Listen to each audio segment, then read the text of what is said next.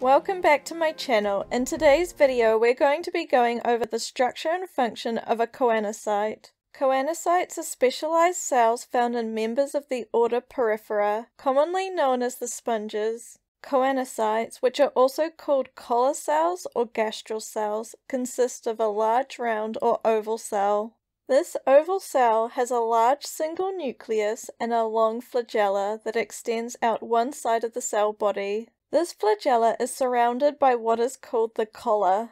The collar is made up of around 20 to 55 microvilli that are connected to neighboring microvilli by mucous strands. The flagella beats, which causes water to move into the collar. The collar functions in filtering out food particles. Food particles at the base of the collar are ingested by the cell through the process of phagocytosis. Inside the cell, the food particle is found within a food vacuole. The cell often has lots of these food vacuoles at one time.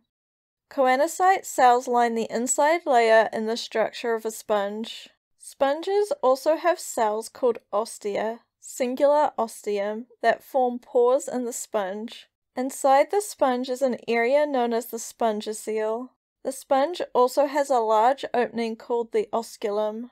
The movement of the flagella of the choanocyte simultaneously causes the movement of water through the sponge. The water comes in through the ostia pores, past the choanocytes where nutrients and food can be collected, then into the spongocoel and up out of the sponge through the osculum.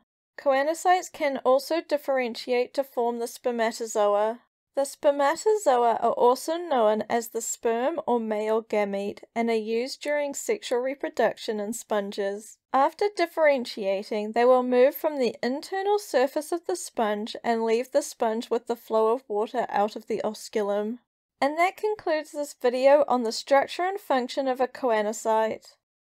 Thank you for watching. If you want to support this channel, please subscribe and check out more of my videos.